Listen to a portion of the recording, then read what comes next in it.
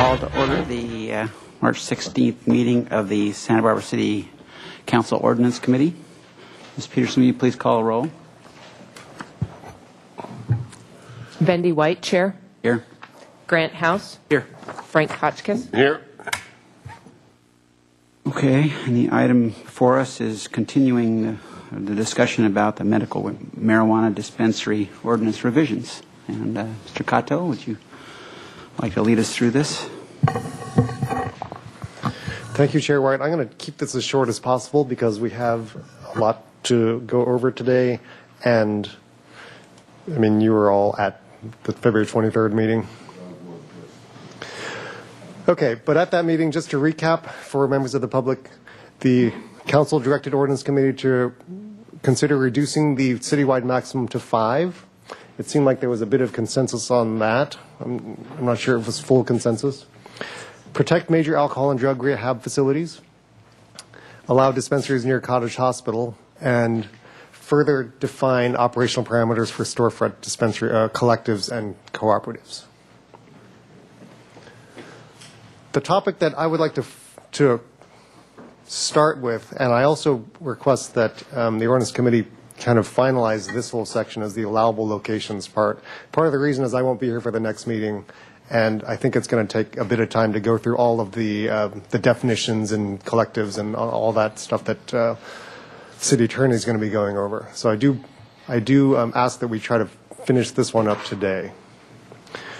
Okay, so we were looking at recovery facilities, and you may recall there was some jockeying towards the end of the last meeting, and the council was looking at maybe eliminating the Salvation Army, the area on the Salvation Army Hospitality House down on Chapala Street. That was a proposal that was going around, and what we were directed to do was to look at all the major recovery facilities and look at an appropriate distance for that. You know, the idea was not to use that as a subterfuge, I guess, to ban them citywide, but to find a reasonable distance around them. So that's what I did, and I asked for CATA with that. That's the Council on Alcoholism and Drug Abuse. Jen Lemberger, who has been a member of speaking of the public at just about every hearing that we've had, she helped with that. In fact, she assembled the list. She provided me a list of 41 facilities, and 17 of those were considered high priority. And the reason that they were considered high priority was either they were treatment facilities or detox facilities, and either then the volume of people that were either living at these places or the volume of people who would come there every day for treatment or for recovery. Now, of the 17 provided, only 6 actually affected the areas that I showed you on February 23rd. And these are listed in the staff report as well as on the overhead here. These are the list of 17. At the request of CATA, I kept the addresses. I didn't map them. They're not going to be on the map. So see the result of some of these, the effect that these have on the map, but I don't show them on the map. But it was okay to list where they are. So some of these you may know where they are. So when I mapped the recovery facilities, I looked at a number of different radii, protection radii, from 250 feet, 250, 500, 750, and 1,000. And again, I was looking for the balance between protection and going to an outright ban.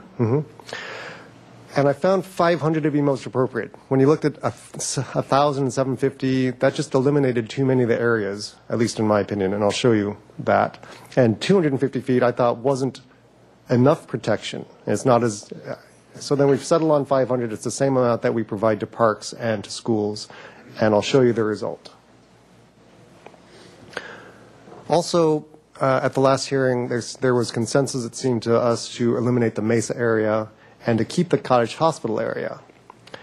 So I eliminated the blocks within 500 feet of those 17, and I'll show you what that is. Oh, while I'm on this subject, you received an email this morning from Ron Werf from Cottage Hospital, and apparently, well, what he told me, not he, but one of his staff people, told me was that on the list of 41, Cottage Hospital has a detox facility that wasn't included on that list, and they asked for that detox facility to be added to the list of 17. Just to let you know, if we do that, that eliminates the entire Cottage Hospital area.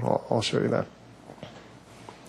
Okay, so here we are, the maps again. On the outer State Street area, there are no recovery facilities in this area that were given to me, either high priority or lower priority. So there's no change here. To Delavina, there's no change here. If we just count the 17, if we went with all the 41, this block would be eliminated, this block here. In the Mission... Excuse me, Mr. Cotto, is this considering a 500-foot Yes, limit? a 500-foot. Thank you. And if we look at Mission, you can see that, so this is slightly different. This shows the same pinkish area as before on this map that shows where they would be allowed. The blue shows where they would have been allowed on the previous proposal, February 23rd. So what I'm trying to show you here is that because of one of the 17 major recovery facilities, this block, the 1700 block of State Street would be eliminated. And if you went to 1,000 feet, this entire area, Mission, would be eliminated. Next is downtown East and West. Now here is where I said 6 of these recovery facilities had an effect on the area. One of them was up on that Mission area. The other 5 were in the downtown East and West. And primarily the area that is now eliminated, and can you turn one of the lights off? Maybe make it easier. Is this whole area that's in blue stripe but without the pink underneath. That was an area that was formerly allowed. And again, down here, this is around the Salvation Army. This is the 0 block of East Gutierrez Street, and then this area, which is the community development building at 630 Garden Street and its environs. Those are the areas that would be eliminated. And then if you went to 1,000 feet just from the 17, you'd be left with this block right here, and that's the Carrillo commuter lot. That is floodway. I mean, that's Mission Creek. And then this is Mission Creek on this side, and then Tire Store over here. You'd be left with the 100 block of West Ortega Street. And you'd be left with this area around Carrillo and Laguna. Now, if you went to 1,000 feet of the 41 units, you'd be left with basically this little spot here and the 100 block of West Carrillo, or Ortega, sorry. Go to Milpa Street. The 500 feet from recovery facilities didn't have an effect. The only other one actually that affected this on the 17 was the rescue mission. It's located here. And even if you went to 1,000, this is already 1,000 from Casa Esperanza. However, if you went to the full 41, you would eliminate this area altogether. Cottage Hospital, I didn't draw this map, but if the detox center is within Cottage Hospital proper, which is this block, and if you go 500 feet, it basically goes all the way up to Quinto, around here to Delavina, and takes in this whole area. So 500 feet would eliminate the Cottage Hospital area altogether. That's pretty much all I have for you. I want to ask you to make your final recommendation to council on the Cottage Hospital area, the Mesa, the protection, the radii, and then, hopefully when we're done with that, finish that and then go on to the discussion of the definition and the whole collective cooperative thing. Thank you, Mr. Cotto. Well, of course, the two are intertwined, so that's at least the way I see it. But I'm certainly glad to take, if the committee wishes, we could take this on in this fashion. Mr. House? I'll just jump right in. And the question that I have, which is a fundamental one, and one that I think that we're going to hopefully we'll wrestle it to the ground here and give it back to council with some recommendation, is what exactly is the protection from and what's the danger? And the connection that I have here is that a well-regulated facility using the new regulations in particular that we have here will be really no danger to anyone, given what we've already got on the ground in terms of our mapping. Now, we talked at the city council level about adding a couple or three, some number of large facilities that maybe we would want to work with. And we already talked about the lower Chapala Street area near Salvation Army, which I think there was a sense that kind of made some sense. And that was one of those kinds of locations that was plausible and based on the conversation we'd had up to that point. Okay, kind of get that. The rescue mission, but that's actually kind of in a no man's land anyway, and it's not affecting anything as it is. And then the other is Casa Esperanza. But we have two examples, and I say this to my colleagues as well as to the staff, two examples of facilities that have operated actually for 9 and 10 years in a below-the-radar kind of fashion and have had literally no impacts whatsoever in our community in terms of law enforcement issues or anything else. And they stand for me as a model without even our regulations of what could be. So I appreciate all the work you did with the list of 41 and honing it down to 17 and now 6 that would actually have an impact with the 500 feet. But I appreciate the approach that we were using getting to this point, which is a block face kind of approach rather than a radius kind of approach, and looking at the locations in the city that would make sense from a business perspective or convenience or separation from uses. And I think that we're pretty much there. I mean, adding the area around the Salvation Army to me made sense. I think we kind of got that. But because of the limited access to the facilities and all the other regulations that we have here, I don't feel compelled to add a whole bunch more of other facilities with radii around them and to try to use that approach. I think that we've pretty well nailed addressing directly the concerns that we've heard from the public. In fact, I would argue for adding back as a non-conforming, and Mr. Wiley should probably perk up on this because I haven't talked to you about this, that the location on State Street for the one Upper State Street existing location, that we just add that block face back in again as a non-conforming so that that particular operation could continue to operate in that location and not have to move, not be forced to move because they have been such a literally good neighbor for that neighborhood and have the support of their surrounding neighbors there. And I think that we should be going the other way in a case like that where the radius wouldn't make any difference one way or another. They've been a good neighbor. They've been there for years and years, and there's no point to making them move to some other place. So I put that into the conversation. So I don't think that we should do any more except for the lower Chapala Street area that we've already talked about, and possibly add back the block face there in the 3900 or some 3000 block of State Street as a non-conforming so that the existing operator there can stay in their position and not have to move. Thank you, Mr. House. I'm feeling as if we're jumping ahead to our conclusions there a little bit without having heard the. Well, I'm putting it on the table, so it's out there. Okay. Yes, definitely. But I think that we need to frame it.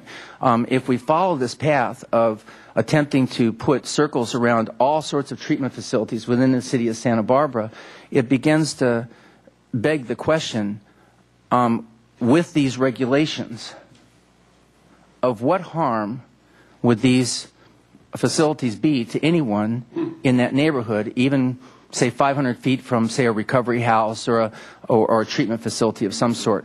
And it's really based on this fundamental premise that the regulations restrict access from anyone who doesn't have a valid doctor's recommendation, which is verifiable and verified, and they follow those rules. That's and the security system that we've got in place in these regulations. I just can't make the connection between a system like that and any damage whatsoever that it would have to anyone in the surrounding area.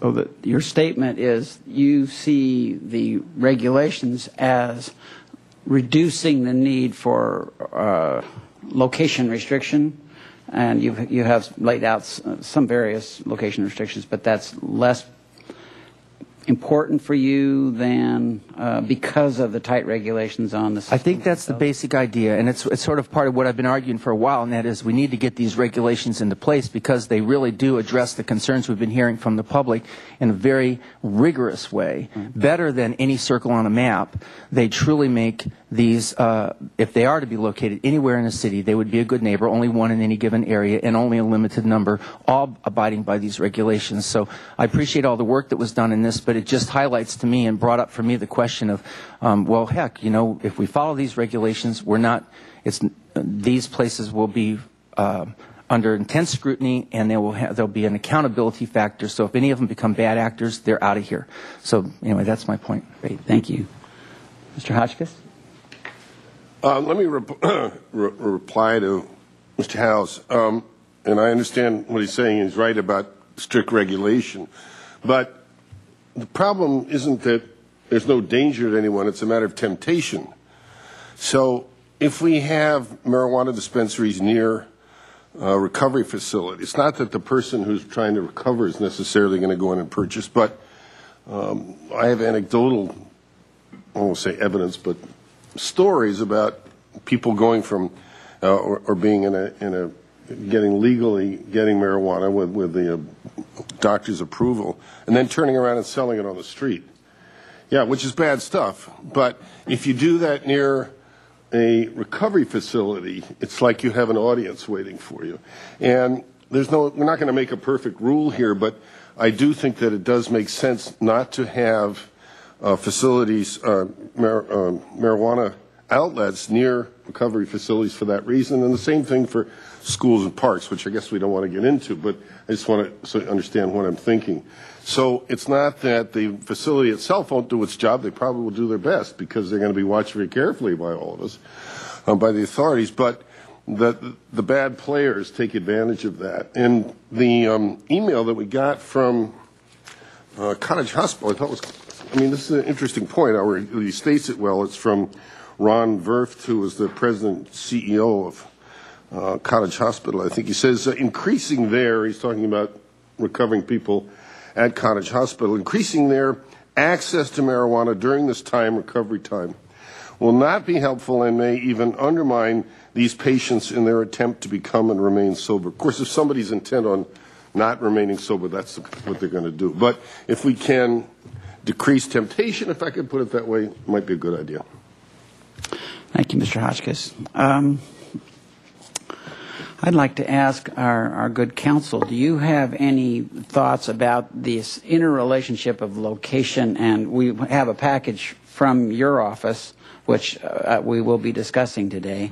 Do you have a sense that the definitions and the locations are separate items, as Mr. Cato was discussing? We just deal with location first and then get the definition?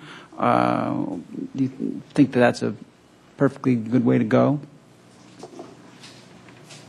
Mr. Chair, I guess I can see the point that they are interrelated, and it really gets back to this larger point as to what is legal under state law. In a lot of these dispensaries, not just in Santa Barbara, but statewide, up until recently, have appeared to be selling marijuana. They do not appear to be observing the statutory requirements that this be a relationship between a qualified patient and a primary caregiver. Very tightly defined terms, expressly defined terms, and so what we've seen in California is this rise of storefront dispensaries, and it just seemed like anyone can walk in and appear to be, spending several $100s purchasing marijuana. You look at the statutes, and that's one of the things I was hoping to do today with the committee, is that doesn't seem to be allowed at all. For one thing, you're supposed to only be getting medical marijuana from a primary caregiver or cultivating it yourself if you're a patient. So when we talk about this impacting neighborhoods or being a bad situation next to a recovery facility. I think we're talking about illegal conduct. And I think the concept, of looking at strictly enforcing the cooperative collective model and strictly enforcing the state law requirements that the marijuana only be distributed on a reimbursement basis, that the individuals who have cultivated it are primary caregivers and they're only being reimbursed for their expenses is very much related to this potential for abuse. If we really go that route and with an ordinance that says essentially that storefront dispensaries would be a very narrow thing, a very limited thing, I could see where there would be less concern that they might be close to, say, Cottage or its recovery facilities. So I tend to agree it's all interrelated. Yeah, and in asking that loaded question of Mr. Wiley, I'm sort of speaking my orientation, which is that the definition is as important, or if not more important than the location question. But I'm also attempting to come up with a structure for this meeting, and I would presume it would be, or the way I'd like to do it is to have our staff input. Mr. Wiley's spoken to a couple of the particulars of the package that we received, and I would ask, but the customary sequence is that we have our staff give us a narrative, and then we have questions, and then we have public input. And so I will, I'm going to say I don't have, on the location question, I feel like the definition is more important than location, and that I still feel, even though there is a greater risk at Cottage, I appreciate Mr. Worth's concern, I would get back to definition as a way to be controlling perhaps the distribution of cannabis in any area, and that I feel as if there's very good access to Vicodin in the Cottage Hospital area, and we're glad that it is, and so forth and so on. So that's my general orientation. I'm also frustrated with the staff dealing with look at the time that must have gone into that, folks. That's what we're talking about. We heard some tough stories about our finances, and I look at these maps and just taking the brain power that's gone into that, I'm struggling with that myself. So I would like to ask Mr. Wiley to back up and then give a bit of a presentation about your, again, we received a lengthy memo, and are there any copies of that available? Has the public seen that already, Mr. Wiley? No. And Mr. Chair, if I may, I hope that Mr. Wiley would be willing to back up the assertions that no selling when the state charges sales tax and only form Why don't you let him get back to sort of get yeah, sort of I just think this is really important because and only from a primary caregiver when in fact dispensaries are by the Attorney General's guidelines intended to provide the medicine to primary caregivers. So there's some basic things here. And having been a member of a cooperative, which had to do with food before, we actually bought our food, paid the money, but we were part of a cooperative. We know that those things can exist, and there can be a storefront, and it says so right here in the Attorney General's guidelines. So I'm interested to see how it can be justified that there's no selling when in fact that's what happens in a dispensing cooperative or collaborative. So please do your best, because I don't know how you're going to convince me that that's not a possibility when the state charges sales tax. So you made some very clear assertions. One is that no selling in a legal dispensary, and that doesn't make any sense to me because the state charges sales tax and requires sales tax to be collected based on the transfer, if you will, of ownership, and then that is handled by an actual payment of some sort in some dispensing facility. And secondly, that that you can only get the medicine from a primary caregiver is if the dispensary were to be the primary caregiver, which clearly by the Attorney General's guidelines is not the case, because it talks about the facilities dispensing to the primary caregiver and or the patient. So some of these basic assumptions that you just gave us a moment ago, I'm probably going to have to challenge really hard. And it worries me a little bit that we're moving into that territory where we're trying to use like Los Angeles' approach to make all of these things illegal when we really have an experience of successful ones for many years that have used a model that includes buying and selling, right, of the medicine using the cooperative model. So I'm very interested to hear what you have to say about that, and I hope you'll address it directly, because I'm worried about this as a starting point. I'm not hearing you being on there. Mr. Chair, members of the committee, as a lawyer, I can only deal with the statutes, and and I think it's important for me to walk you through them. I can't explain what the Franchise Tax Board is doing. They do what they do, and I've just got to go by what law is on the books. And the best place to start is the initiative, Prop 215, which was before the voters in November of 1996. This is the actual initiative itself, although there's a second page we'll get to.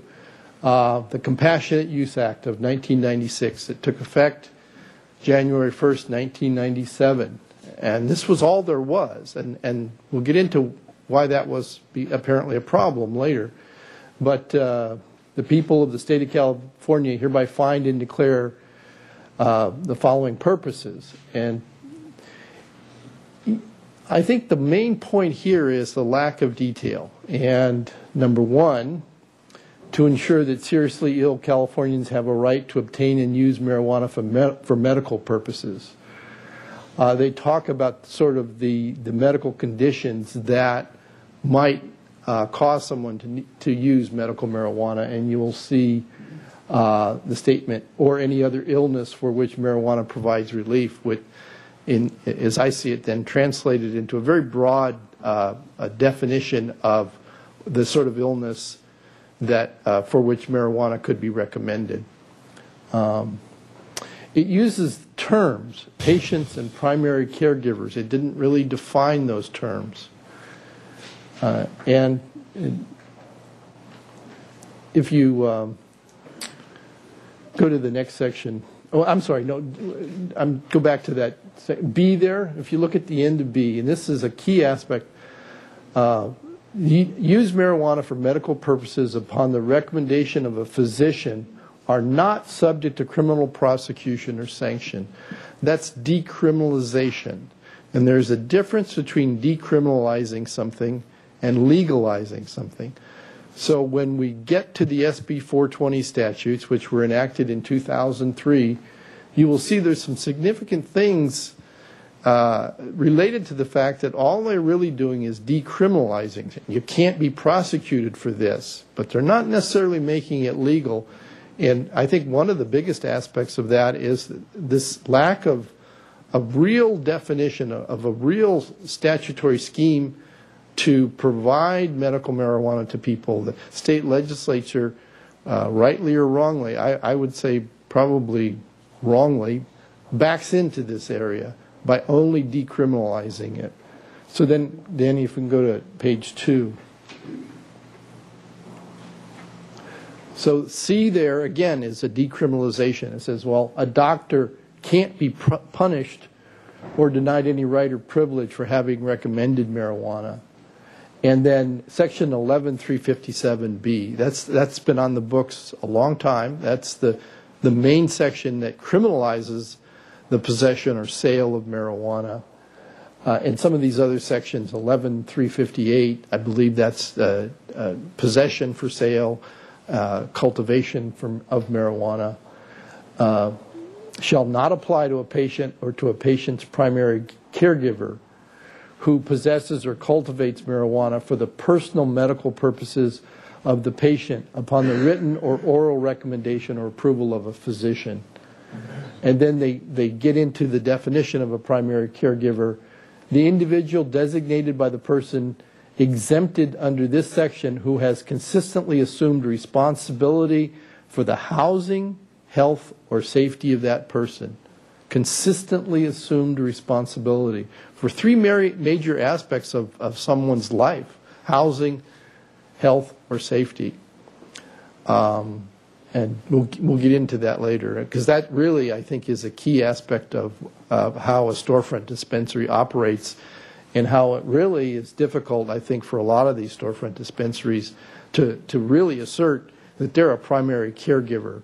And how when someone walks in off the street for the first time and they get marijuana, anyone has a consistently assumed responsibility for the housing, health, or safety of that person. Danny, if you could go to 3. Then,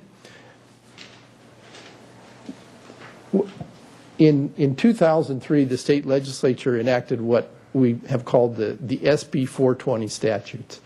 It's probably about 3 or 4 pages in the Health and Safety Code of detailed statutes dealing with this subject. But by and large, the more detail is in establishing this county identification card system, how that works, and in identifying limits on the amount of marijuana you can possess or cultivate as a qualified patient. And here are the limits. A qualified patient or primary caregiver may possess no more than 8 ounces of dried marijuana per qualified patient. In addition, a qualified patient or primary caregiver may also maintain no more than 6 mature or 12 immature marijuana plants per qualified patient. I'm only mentioning this because this statute's been declared unconstitutional. And why was that? And it gets into some of the questions of how much can a city do in this area? How much can a city regulate? Well, I was showing you what the voters approved as a voter initiative, and that's up here. It was not a constitutional initiative, but it was a statutory initiative. In terms of hierarchy of authority, it's right up there next to a constitutional initiative. It's voter approved. It means what it means, and it can't be tinkered with by the state legislature, the people in Sacramento. But here they tinkered with it in this SB 420 statute, and they said, despite the fact that the Prop 215 didn't mention no more than 8 ounces or 6 mature and 12 immature plants, the state legislature imposed this, and the courts declared this unconstitutional. They said, because you haven't been consistent with the initiative. And if you do anything, state legislature and, frankly, a city council or a board of supervisor, if you do anything inconsistent with Prop 215, the courts are probably going to declare it unconstitutional. And that gets into some of the things that we might get into today or later. So the next one, Danny. But, you know, actually going back to 215, what I have to say, if looking at Prop 215, looking at the SB 20 statutes, what's going on? I think the voters of the state intended to decriminalize small-scale cultivation of marijuana by individuals or by small groups of individuals. That, in other words, if you had, let's say you had someone who was very sick, really maybe even bedridden, the initiative was not, I think, designed to say, well, you have to get up and get out of bed and cultivate marijuana in your own backyard. It did recognize this concept of a primary caregiver. It might even be a spouse or a relative or maybe just a good friend. It did recognize that between these individuals, the marijuana could be cultivated and it could be provided to a qualified patient.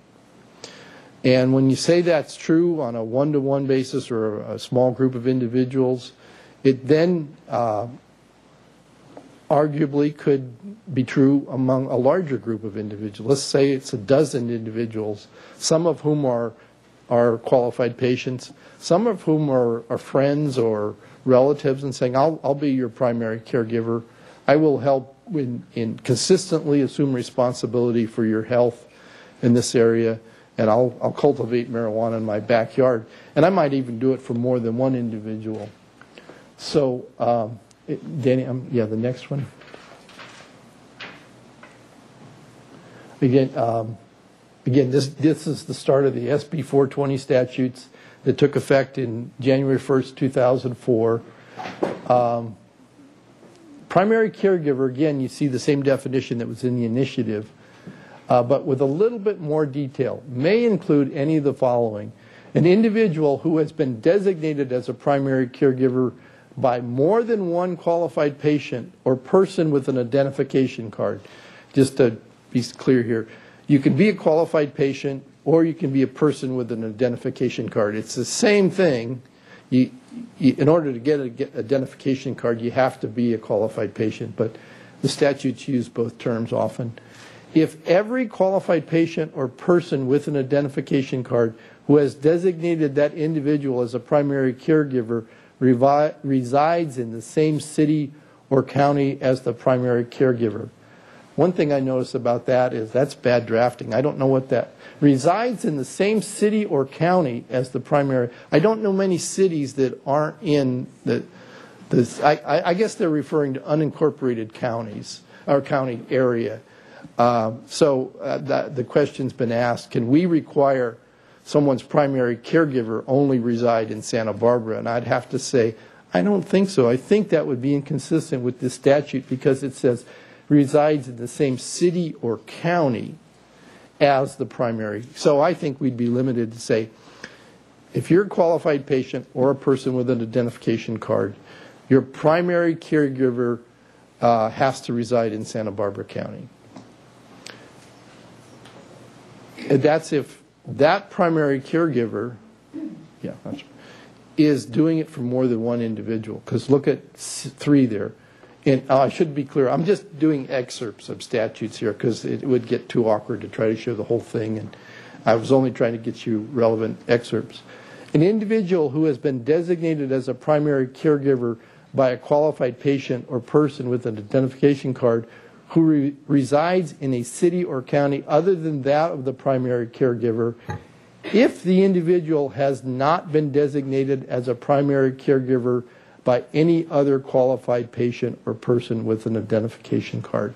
So if you're, right, if, Tell me what that means. I think it means if your primary caregiver doesn't live in your county, that primary caregiver can only be a primary caregiver to one person. So if you said, my primary caregiver lives in San Luis Obispo County, and that were true, and that person in San Luis Obispo County could only be that primary caregiver for one person. And again, I'm bringing this up because I think we have these statutes. These are not unconstitutional. They're apparently consistent with Prop 215. It seems to relate to this concept of storefront dispensaries. And people who, for all our ordinances regulate, could drive up here from Los Angeles and walk into a storefront dispensary and obtain medical marijuana.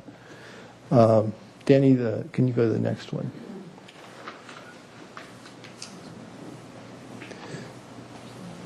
And again, this is a section dealing with decriminalization. That's what it's doing, is decriminalizing something.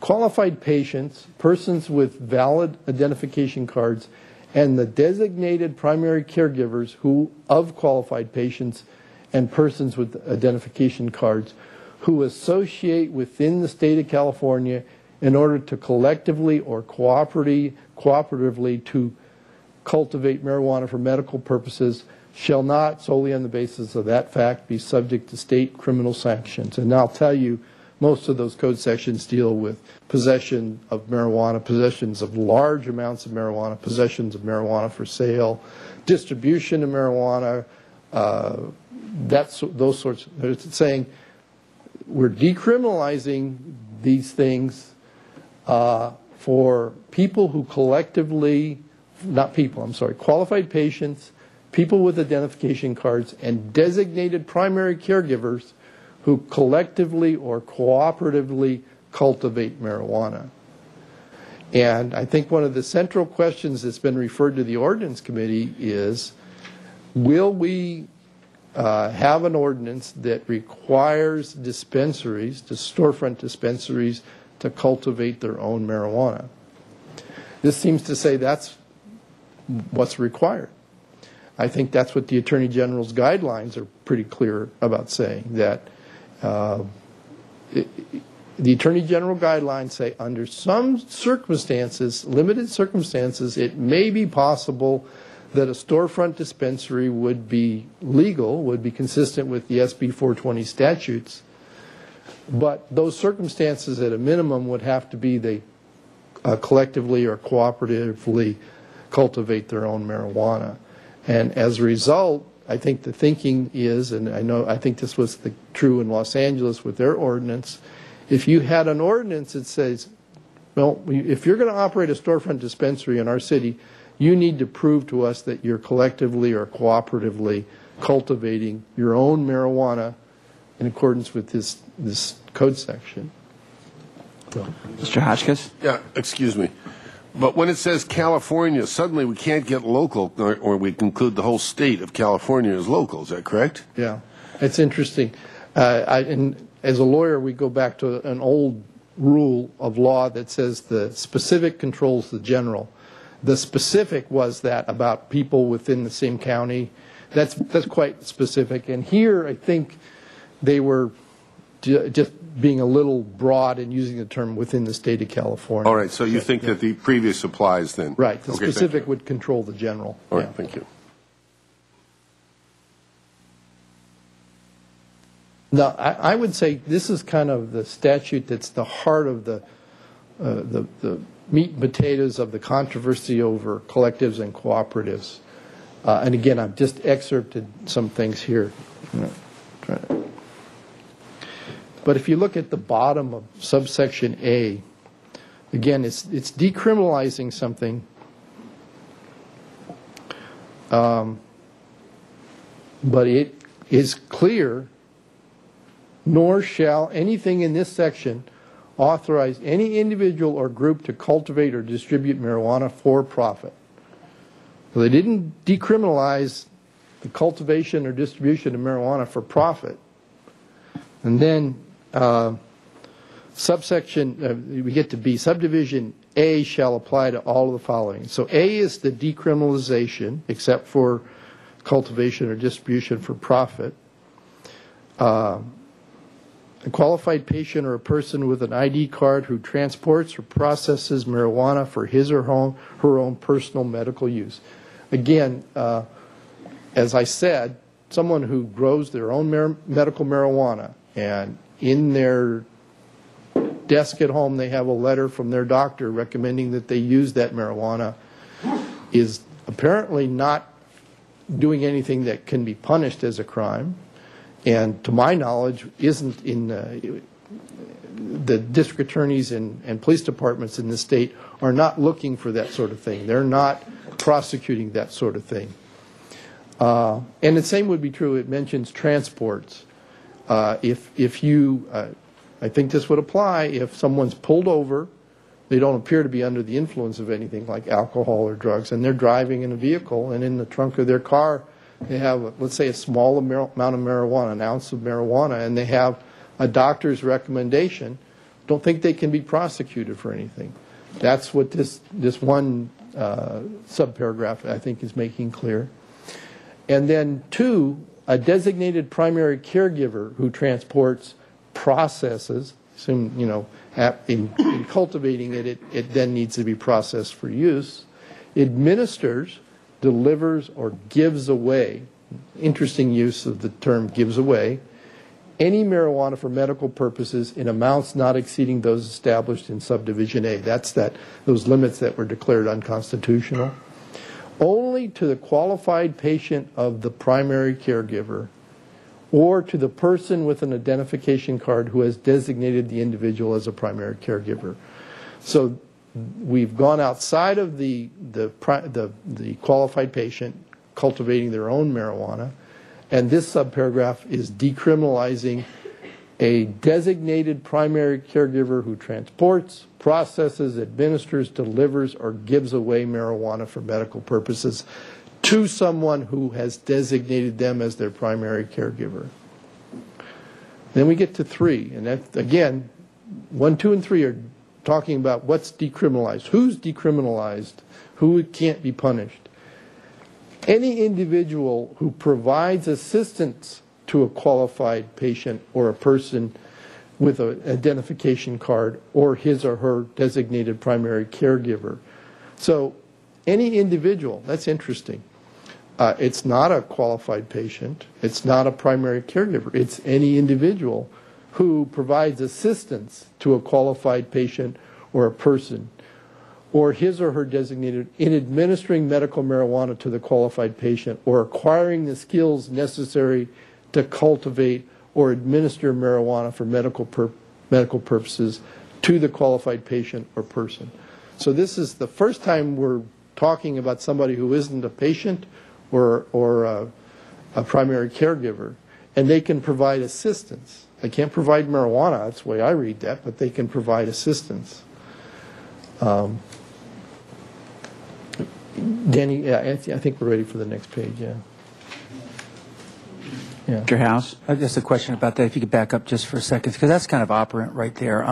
Here you have someone who's not a qualified or a primary caregiver who is giving assistance in administering medical marijuana to the qualified patient or person. I imagine it would be also to the caregiver. I mean, in other words, it's somebody who's not the primary caregiver. This could very well be a cooperative or collective in the aggregate based on everything else that was there. So this distinguishes between a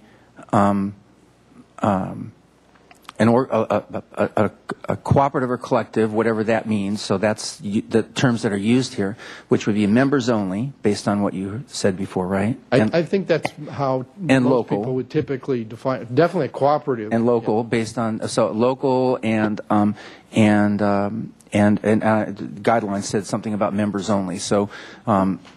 And so that would be cultivated within that group. But it's a distinction between the primary caregiver and someone who is administering to the patient. Administering medical, whatever administering is, in administering medical marijuana. So the word administering becomes kind of determinative here, right? I mean. Well, no, I'm not sure I'm reading it the same way. It provides assistance. Okay.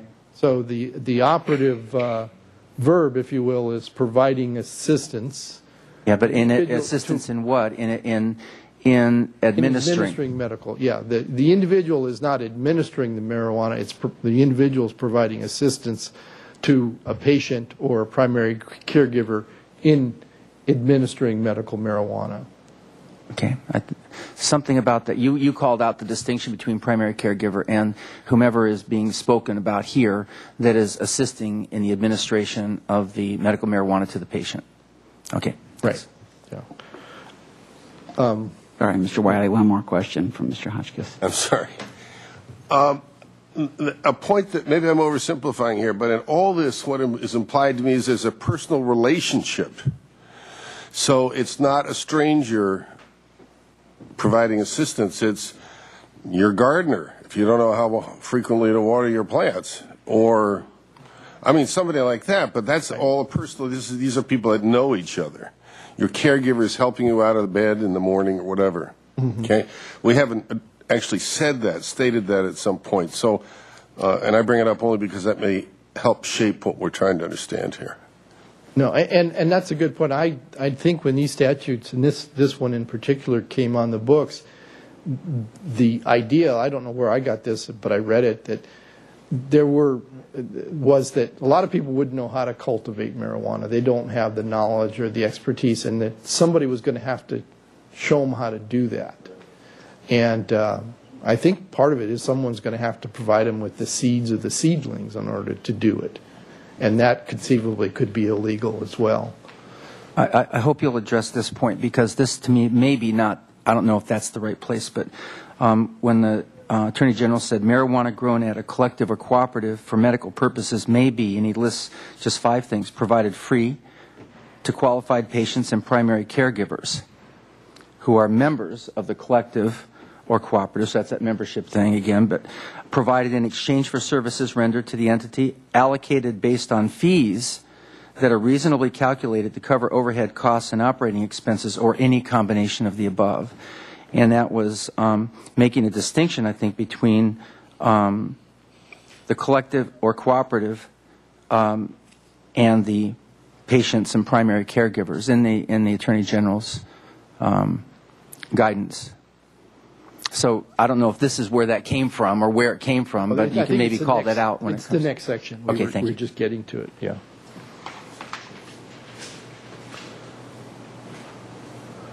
And as near as I can tell, this is the only SB 420 statute that deals with the subject of money, if you will.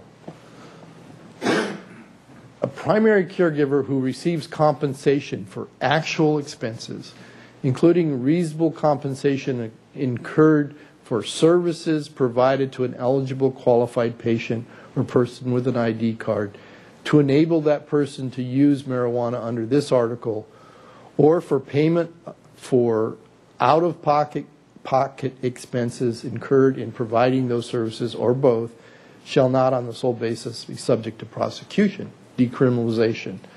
That you could get compensation for actual expenses, and they, in defining expenses, they say, which could include reasonable compensation incurred for services. So that's not an article or something you purchased or whatever, or utility costs. That's compensation for services provided to an eligible qualified patient to enable that person to use marijuana, or for the payment of out-of-pocket expenses.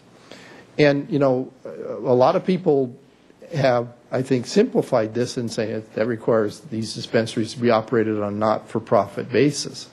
That's not really what that says. Reimbursement for expenses is much more limited than a typical not-for-profit operation. So out-of-pocket expenses, for example, you've got maybe water expenses, maybe fertilizer expenses, maybe you use Grow-Lux lights and those require additional electricity.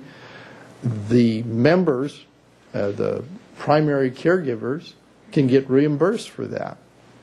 And the primary caregivers, because note, this is referring to primary caregivers, not just anyone, any individual, can receive reasonable compensation for their services as well. I think the Attorney General's guidelines make this point. I know the court system has made this point a lot, that these statutes are not well drafted. There's a lot of question marks. But they are what they are. I mean, a lot of people have called for the state legislature to jump into this and to try to deal with it again. And as far as I know, there's nothing even being proposed to make changes to these statutes. But I think this section in particular leads a lot of people to believe that, as the Attorney General's guidelines mention, that the storefront dispensary would be potentially legal or non-criminal in very limited context, and it would be the sort of context where it would be clearly a cooperative, collective group of individuals, and that these individuals have agreed, maybe even in writing, to associate. Some of them would cultivate the marijuana and be primary caregivers. Some of them would be qualified patients. The marijuana would be cultivated and distributed to only members of the cooperative or collective, and the only money that would change hand would be reimbursement for expenses, and that could include reimbursement for reasonable compensation for some services rendered. So we get, I think, to the situation the city of LA was looking at. And Danny, if you could I've got some bullet points here, and I'll tell you, what I did was spend some time going over the Los Angeles ordinance and their efforts to try to have an ordinance that limited storefront dispensaries. And I should make it clear, I mean, a lot of people have said, well, you're too restrictive on these things, you're going to drive it into the neighborhoods. I think there's a point to be made.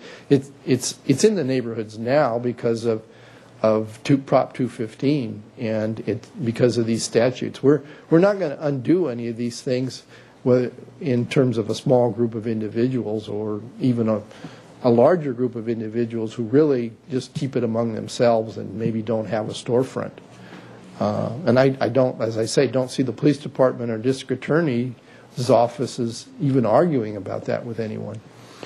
But it's the storefront dispensary and really getting back to what the city's concerns might be from a zoning perspective that kind of brings us here. So the city of Los Angeles tried to really hammer out, how would you identify a collective cooperative that operated a storefront and is truly doing it in the way that the SB 420 statutes required?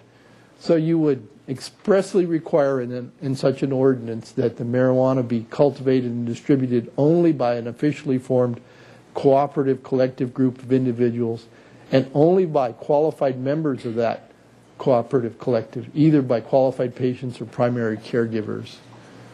And I guess I should say, ultimately, I'm going to suggest that the committee answering whether it wants to have any of these points in an ordinance, our plan, I believe, would be to redraft the ordinance and to put whatever points the committee would like to have put in that ordinance. And so, Mr. Chair, just real quick comment. You're not recommending that we copy LA's ordinance, are you? no, I'm only saying this is goes how way outside of anything that I think that we in Santa Barbara want to. I mean, they've taken steps that are completely contradictory to things that we've been doing so far in the drafting of our ordinance, and I'd be very concerned if we'd use them even as a model. Well, the nice thing about being a lawyer is I don't have to recommend anything. I'm just, this is what they did, and I, you know. And Mr. Wiley, we don't have that. Do we have that here? No, I'm okay. sorry. Thank you. Yeah. All right. Just want to make sure I hadn't missed a homework assignment there. Thank you. So the second point, enforce the cultivation requirement for storefront dispensaries by imposing detailed record-keeping requirements and by allowing city inspections of the dispensary, of the cultivation records, and of the location where the medical marijuana is being cultivated, all on minimal advance notice. I'll move through these fairly quickly. Expressly require that a storefront dispensary be operated on a cooperative by a cooperative collective group with a pre-established number of registered members with a minimum time for pre-registration as a member, such as 10 days. Cooperative collectives which operate storefront dispensaries must first register with the city. That's pretty obvious. Expressly require that the cooperative collective members who will manage a storefront dispensary be designated and identified to the city in writing and shall include verified home address and contact information.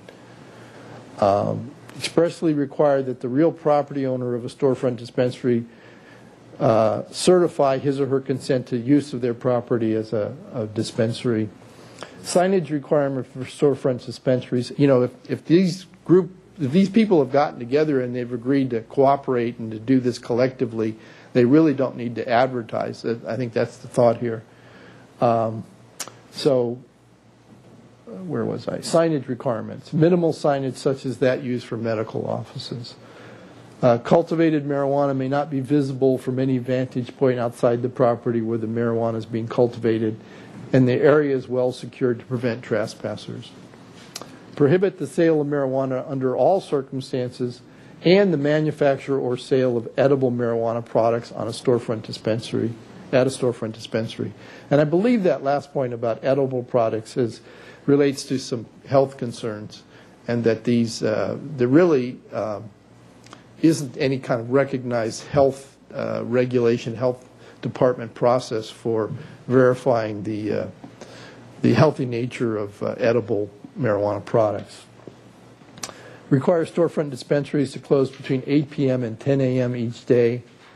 And then one last one. Impose limits on the amount of dried marijuana which may be stored at a storefront dispensary, and limits on the number of plants which may be cultivated at any one time. Now, and this reminds me, it's like, well, the court declared the limits in the SB 420 statutes to be unconstitutional. How is it that LA or any other city could think that you could then impose limits? And it has to do with this distinction. If the SB 420 statutes, Prop 215, is about individuals doing this collectively, but when those individuals want to operate a storefront, that can become a local zoning concern, and there is, I think, then some authority to impose sort of stricter requirements or radius requirements, for example. It's not mentioned in SB 420, but the radius requirements appear to be legal. And so similarly, maybe you could impose limits on the amount of marijuana being, dried marijuana being stored at any one location or any storefront location, which doesn't mean they couldn't store it in larger amounts elsewhere. It's the storefront locations that might be of a concern. That's really all I had, and I just, frankly, my desire here, because the council did want to get this back in 20 days, was to really put this out there in terms of how I think the council might deal with what we've called the Phase 2 issues. And I think it's all out there now, and we're just interested in getting some feedback, both Danny and I, and we would come back in a few weeks, April 13th, with a new draft of an ordinance, if that would be your preference. Thank you. We have more questions, Mr. Wiley, Mr. House. For Mr. Wiley, I thought that one of the keystones of our conversation leaving council last time was actually to work fundamentally and primarily, besides the locational things that Danny was talking about, but on the distinction between a collaborative and or cooperative and a collective. That what we were going to do in this Phase 2 was just make sure that we defined that well. And this other stuff, this thing about, we're trying to, almost like we're trying to reinvent the wheel here. We do have the Attorney General's guidelines on each of these things, and they're not unclear. Most of the points you made are already referenced in the Attorney General's guidelines, the members only and all that kind of stuff. But then he even goes very specifically into how the compensation, I identified some of those things. So these things, if we want to be in relatively safe territory, have been covered by the Attorney General to assist the local communities. We needed to, as I recall, get our definition of the kind of organization this is, and I was thinking we were going to be focusing on that more. Like, for instance, this issue of non-profit or not-for-profit, and what that means and what a cooperative or a collective would be. That definition seemed important to the City Council as a whole. And so I've been trying to listen for what you're giving us here that will help us in crafting that definition, because that seemed like one of the most important things besides the specific locations. Right. Well, I'll defer to you.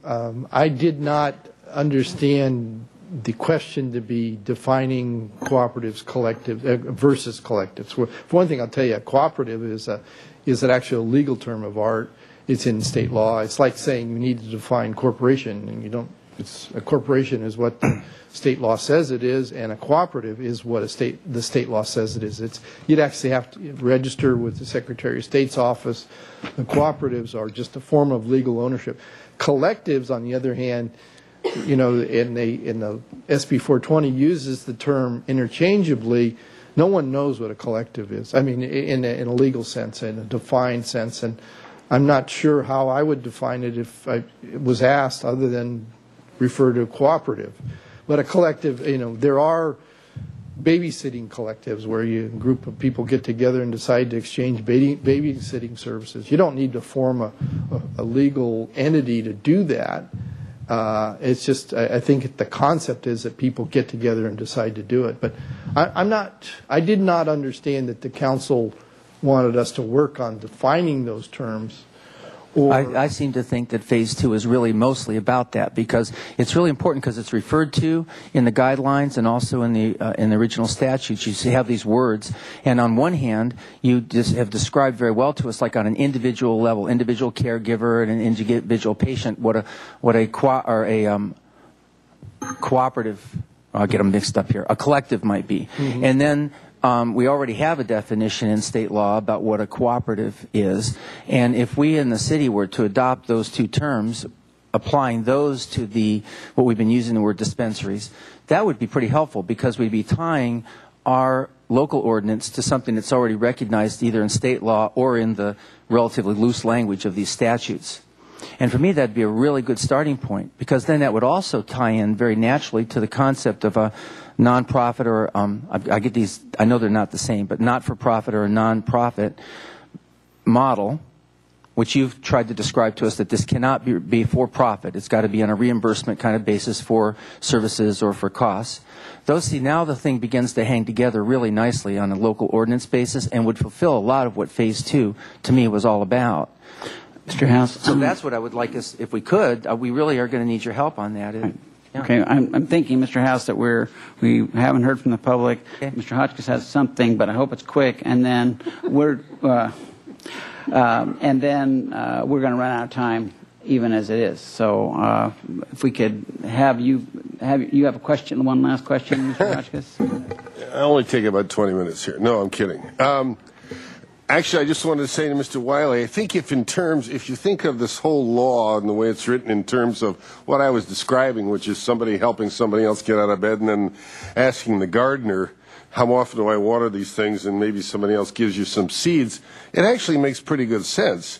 And where it becomes difficult is that local municipalities and districts have taken this and tried to adapt it to their own local preferences, and becomes a little tortured then. So then when we bring in a storefront, it really is like a stretch. On the other hand, people do need this, medically. We see people in wheelchairs, and they're going to have a hard time out there in the garden. So anyway, I just want to clarify that and why I think it was written the way it was. That's obviously a subjective opinion. As for being a profit or not, a local dispensary could, everybody agree, put all the money in the pot, pay a bunch of money to the people that run it, and distribute shares or dollar amounts afterwards to its members, cash, and that would qualify as nonprofit or not-for-profit. Correct? That's correct, but I don't think that's what the statutes don't say you can distribute the profits and therefore it's okay. They say you can't sell marijuana for profit, or, well, I don't okay. So I'll let the courts take care of that. The final thing I will just throw out, and I don't think we'll get into discussion here, is that I would like to hear what Grant particularly objects to those points that you brought up from L.A., with the exception of point 9. I can understand that, but you want to hear Mr. House's concerns? No, I don't. Not now. Not now. Let's hear from the public. We'll get there, but we're trying to take the questions now, and then the next is the public input. Okay, so folks, we have 14 speakers. No, we don't. We have 18, and we need to be out of here a few minutes before 2. I can see we're not going to end up with much time to deliberate at the end of this. Many of you are familiar faces and familiar voices, so understand that what we're trying to do is head this discussion toward, number one is we talked about locations. Number two, we talked about the definition of a dispensary or a collaborative collective, that those are kind of the two areas that we're talking about. So if you could focus your comments on those, that would be wonderful. And just a reminder to turn off your cell phone. We've had a nice, quiet, non-buzzy hearing so far, and so I'd appreciate that continuing. So the first speaker is Bill, Walt, followed by Jen Lemberger.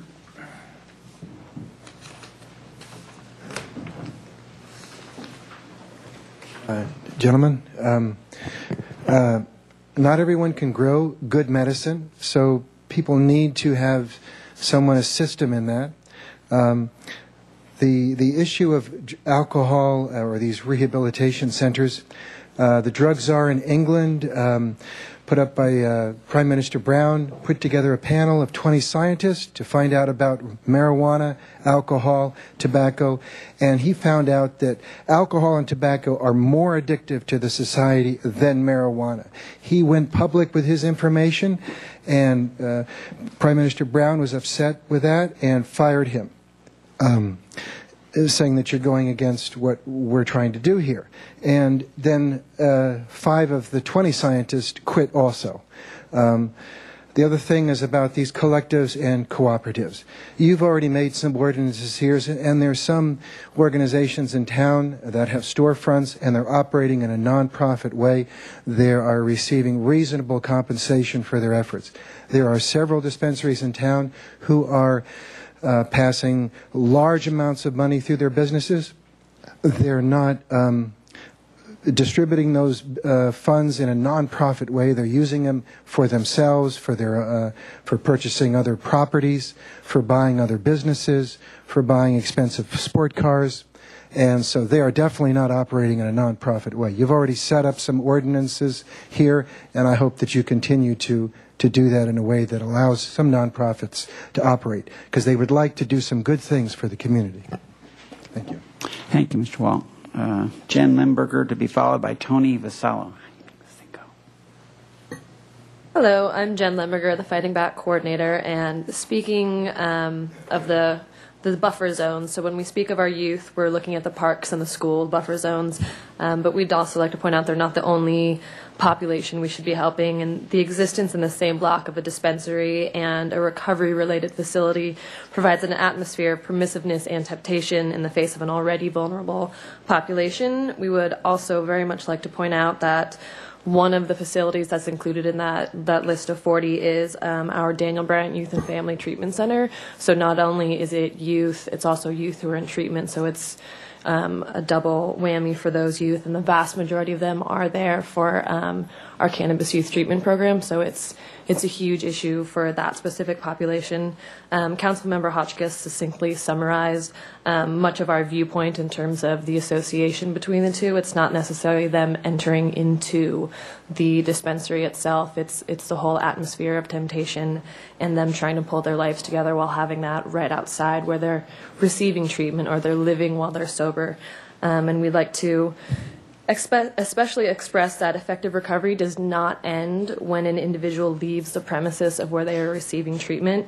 And so we're concerned with the protection of all recovery facilities and that the separation is somewhat arbitrary. Thanks. Thank you, Ms. Limburger. By the way, I'm giving the customary 2 minutes per speaker on this. Tony Vasallo, followed by Sharon Byrne. I'm Tony Vasallo. My wife and I live downtown, and I've revised everything here based on the exposition of the points made by the city attorney. And first of all, I want to thank you very much for removing the west downtown area from consideration for the location of dispensaries. I can't begin to tell you how many people have come up and thanked me and thank you indirectly for doing that. What I learned here today is that poor statutes really mean that we need to put the brakes on. And we really need to proceed with caution. And I've modified my whole presentation, but I think the attorney was clear in that out-of-pocket expenses for services can be obtained. Reimbursement for expenses is a much more limited thing than profit or not-for-profit operations. And the profits cannot be distributed. And if that's the law, then that's where we should stay on this side of the law until, maybe years from now things will become more clarified. One or two points I'd like to make in regard to some of the discussion made by Councilman House.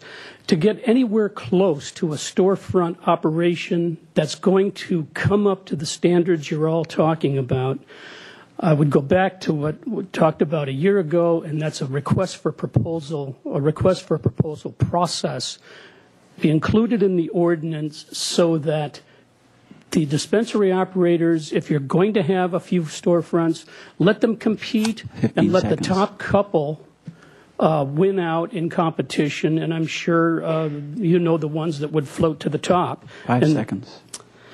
And I'll end it there. Thank you. Thank you. Sharon Byrne, followed by Christina Pizarro. Well, I want to second Tony's thank you from West Downtown for taking us out of the zone. I actually agree with the change up in proceedings today. Don't discuss locations till you have definitions nailed. And I really appreciate the research that Steve Wiley has done to get you to some definitions. And I want to sympathize with Grant House's question about how do we define collectives, and the answer is because they aren't. The state didn't bother to do it for us. We're going to have to do that work as a city. And as you pointed out, Mr. Hotchkiss, every city is attacking that differently. Mr. Hotchkiss, I think you were very correct in your assessment that the relationships between patients and caregivers, cultivators, a waterer, a gardener, it probably was supposed to be personal, small, close-knit, closed loop, and maybe you have to pay the gardener for his time so he doesn't have to go get a day job, but it wasn't supposed to be a business. And I think what we're dealing with is the fact that it has mushroomed into a business, and the courts will adjudicate that out. As Mr. Wiley goes on in his exercise, I really appreciate him showing us the Los Angeles points, because Los Angeles is the first city that I know of to really attempt rigorously to define what a collective is, how they can behave, who can belong, what kinds of transactions they can have. When you go down this road of doing what the state did not do for you, you're going to have to define collectives from two angles, one of which we've already discussed, the LA side, which is what's the day-to-day operation look like, who can belong, how does it work. But the second side, which is not addressed much by Los Angeles, but is by the city of Arcata, is where does cultivation take place? We've already said probably should take place within the county of Santa Barbara, so you'd probably have to talk to the county about that and how they'd feel about that, where they'd want that to happen. And where can it be grown? Can it be next to a middle school? We don't know. Things like that. So the cultivation side has to be addressed as well, and I think the city of Arcata did a pretty decent job on that. Thank you. Thank you. Christina Pizarro, followed by Juanita Medina.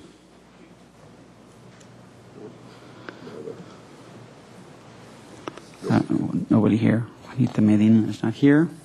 Janet Rouse, to be followed by John Standley.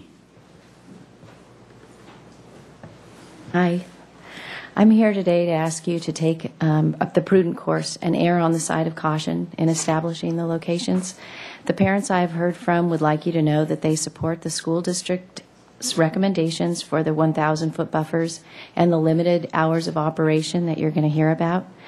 Please consider the locations as they relate to social equity. Not only have residents, schools, and recovery centers asked for protection from dispensaries, please consider that families who may not be able to afford to live outside of your pot zones are also unfairly impacted by the attractive nuisances that are created and permitted by the city.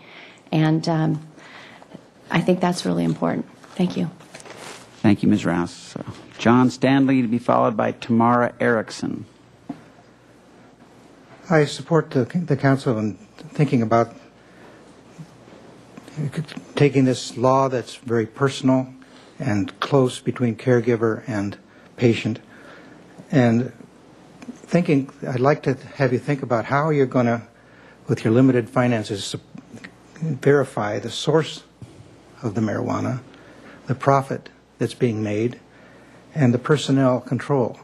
I've called one of the dispensaries, and if I have a Schedule I prescription, I'm a member, I guess. I don't know.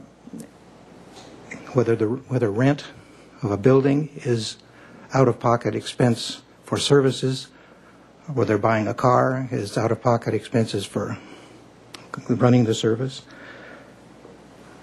On a location perspective, I support Grant Houses. If you decided to go ahead with this without really bolting down those situations, I agree that the 3900 facility has been there for 10 years, hasn't had any complaints. However, moving it to 16 South Lacumba Road is not so good because it's a block and a half or 2 blocks from Hope School, and it's in a family shopping center, a large one. And I own a building next door which has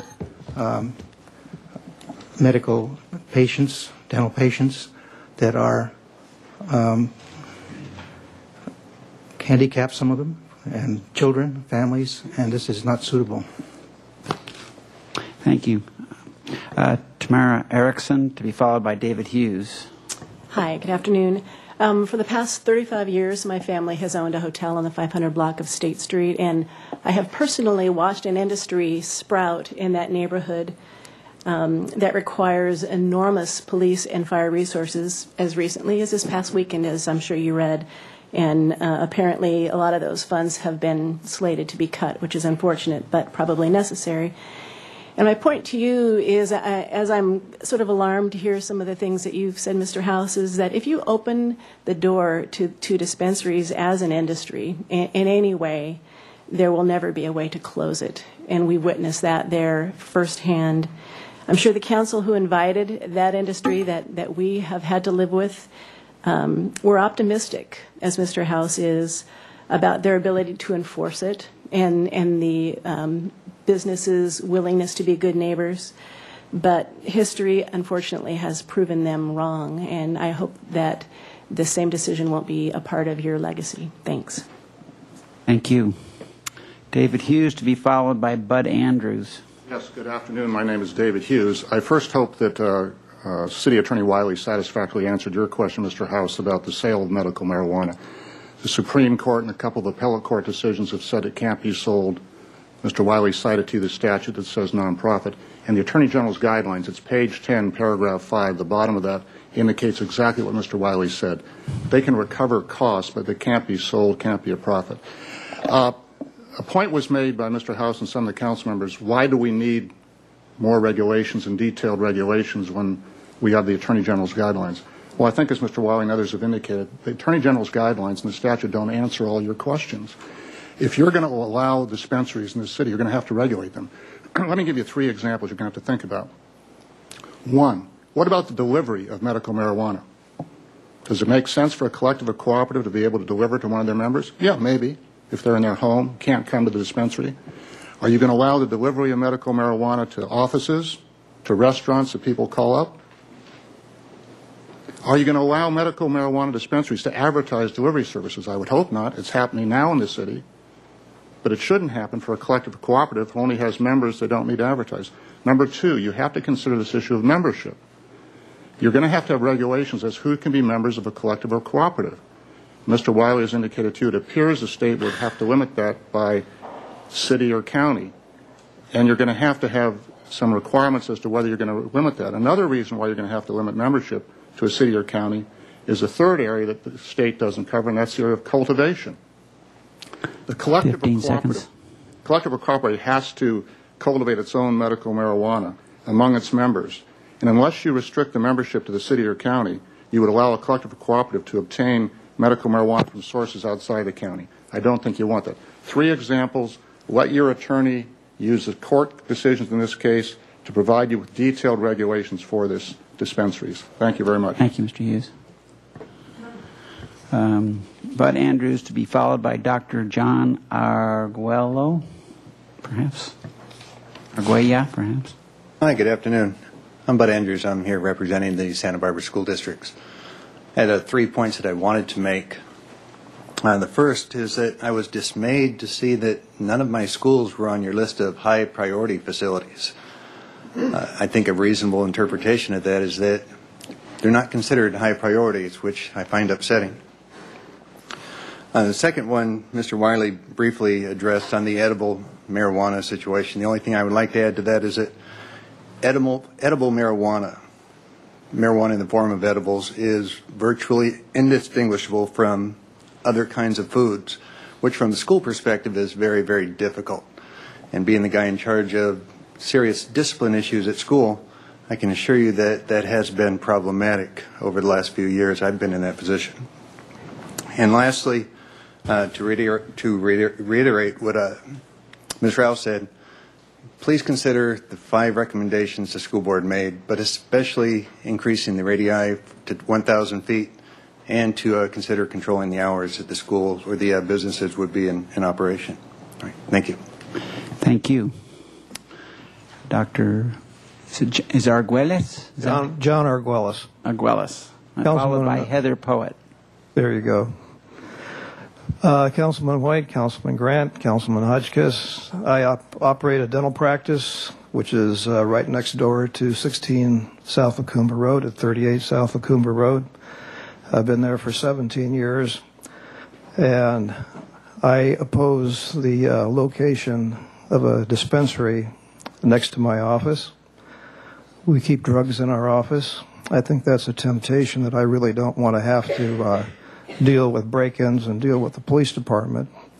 My concern is for my patients, for my younger patients. I'm a family practitioner. We have another family practitioner in the building. I think it's not an appropriate location. So thank you for your time. Thank you, Dr. Arguelles. Heather Poet to be followed by Derek Weston.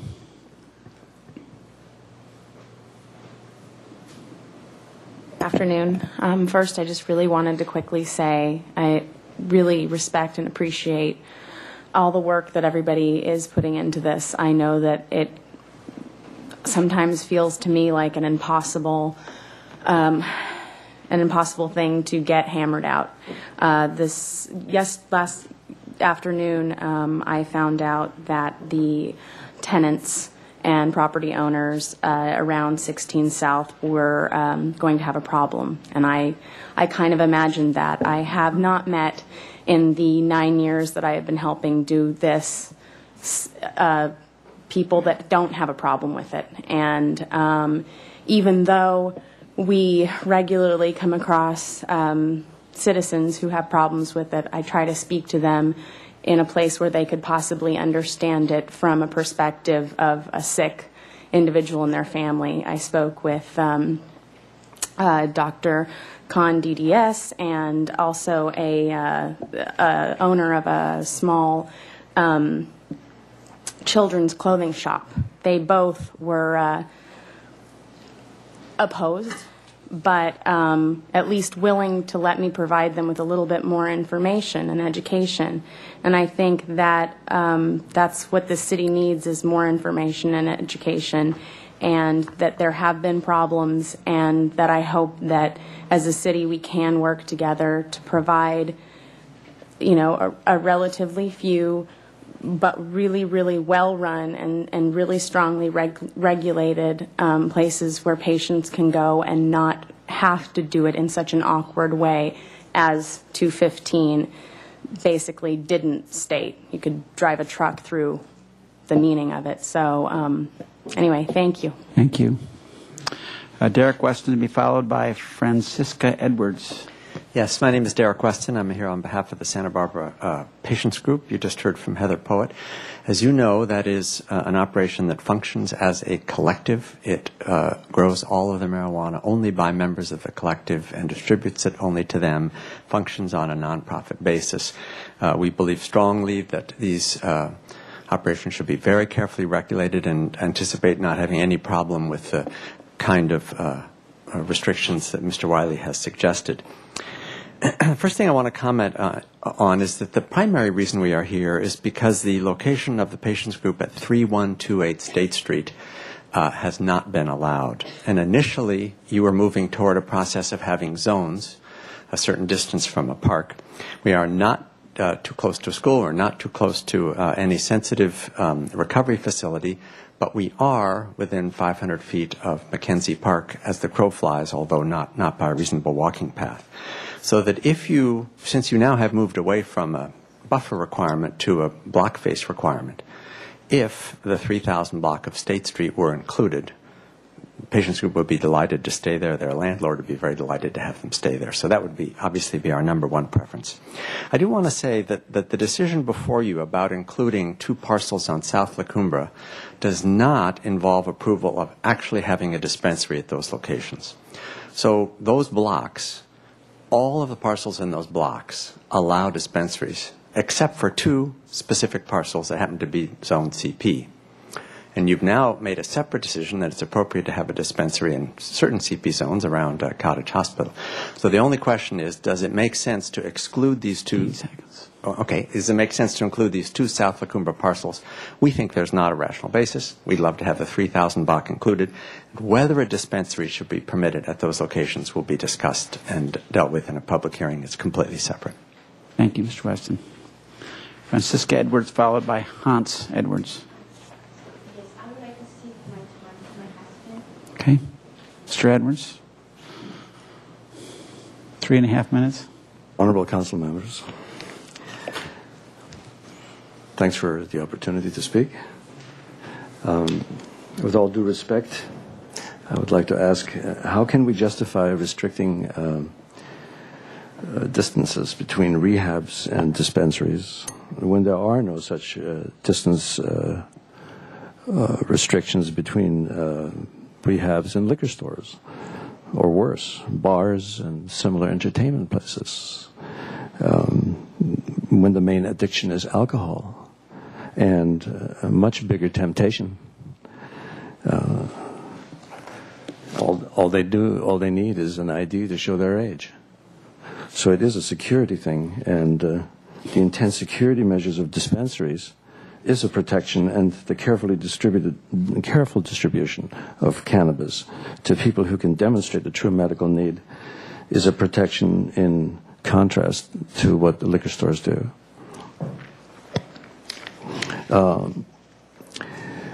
When staff asked CADA to list all the major facilities, they also included recovery houses, and I respectfully submit also that recovery houses are not treatment facilities. Recovery houses are where treatment recipients go after treatment has been completed, and where they are asked to commit to recovery. Example is Hotel de Riviera. What is a treatment center, then? Well, there are some criteria that the staff had laid down. The treatment, the intensity of the treatment, presumably, the numbers of patients that are being handled, the sensitivity of the patients when they come out of that treatment. So I think the paradigm case for such a treatment center is the Cottage Hospital itself, which on its 5th floor, it's called 5 East, has accommodations for 25 beds and a treatment period of 3 to 7 days. So they can really go through a lot of population with that kind of system. And the intensive detox and mental health treatment with psychiatrists present and so forth is unequaled in any other such treatment center. So I would say this is the paradigm, and I agree that we should have a dispensary in the Cottage Hospital area.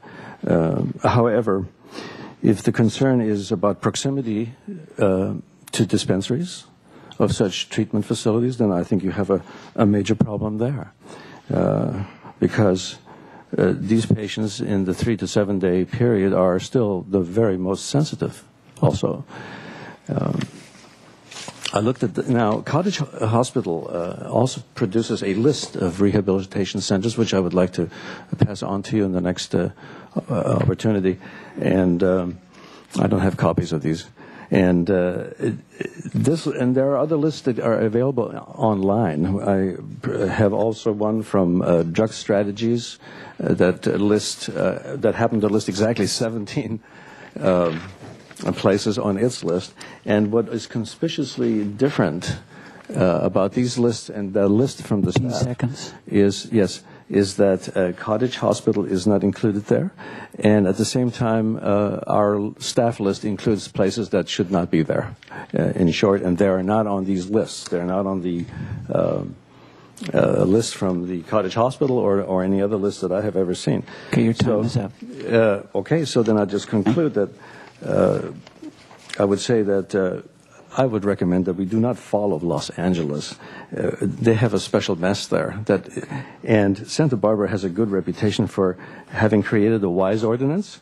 And please don't follow Los Angeles' example and eviscerate a perfectly good ordinance by zoning. Mr. Edwards, we're going to have to wrap up. You've had 4 minutes. Thank you. Zoning dispensaries out of existence. Thank you. Thank you. Patricia Forney, but followed by Bonnie Raisin. Patricia Forney? Patrick. Sorry. Patrick. Excuse me. Hi, Patrick. Steve. Chair White, Councilmember Hotchkiss, and Councilmember House. I've reiterated in the past that I believe that something that's missing out of this ordinance is the provision that the recipient of the permit provide nonprofit status filed with the state. I also understand the disparity and the mix-up between collectives and cooperatives, and I feel that we can just view them as cooperatives. That way there's some sort of method to have them as an incorporated or unincorporated association within the state, and that also too should be a filing. Mr. Hotchkiss, Councilmember Hotchkiss, last time in the council meeting brought up an interesting point, which is where does the cannabis come from? And in following Mr. Wiley's logistics of the dispensary, the collective providing and growing it for themselves, about 10 years ago, we took on that assignment of growing collectively and engaged Jim Anderson and the point person at the district attorney's office to be aware of the property and the size and the amount. When that was grown and finished, then we contacted the mayor, who contacted the city administrator, who contacted Cam Sanchez, who contacted the chief of narcotics, who contacted me, and we went over the amounts and what was to be given away to patients and what was to be then dispersed amongst to collect back the revenue that was spent on that. So there is a design and there is methods of following that in a way that provides cannabis and reimbursement and follows a collective model. Then there was a state case in which it stated that the collective sometimes couldn't satiate the needs of the collective members and had to go outside of the purview. And the state case, which we should bring to the attention of this body because it's important as we're looking at these things, to follow the Attorney General's office. And the last thing I'll say in wrapping up then, I recommend you talk to Jacob Applesmith at the Attorney General's office. He's been there 20 years, and he's been superseded by 2 members who have been following this closely, and they can perhaps add to Mr. Wiley's analysis for you, so you get maybe a better you could forward that to Mr. Wiley, and that might be help. Okay. Thank you. Thank you. Bonnie Raisin to be followed by Robert Burke. Good afternoon, members of the Ordinance Committee. I'm Bonnie Raisin. After hearing Mr. Wiley's presentation, I don't know how you can, in good faith, act on statutes that are so problematic, in spite of Los Angeles' good efforts. It sounds to me like it is not judicious to make any decisions regarding the dispensary, the medical marijuana dispensaries. The underlying issues, and you are condoning medical marijuana facilities, and therefore indirect is your condoning of the accessibility of marijuana. From the beginning, I have held firm that marijuana is a gateway drug, both leading away from and into the use of harder drugs. Prescription medication, Vicodin, Oxycontin, etc., it's being investigated right now by the Attorney General of the state rigorously because of the invalidity and the illegal prescriptions that are being distributed, causing documented death. Marijuana can fall into this category. A doctor must be convinced by a patient to prescribe all sorts of things, but doctors are not gods. They are human beings, and they can fall short of their mark.